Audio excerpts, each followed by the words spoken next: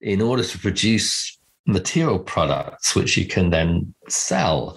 And that is how, at its best, in a sense, that kind of creative process of manufacturing has progressed.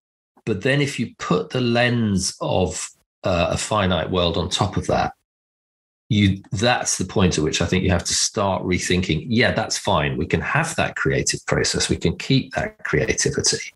We're still necessarily dealing with some materials. We can't do without materials, but we've got to think in terms of, the value of the product being much more about the service it has to other human beings rather than simply the mass marketing of a very attractive product that lots of people are going to buy and throw away as fast as possible. You've really got to turn that relationship between materials and the quality of service they provide and our own creativity on its head, and prioritize really that sense of service and creativity as the elements of good work.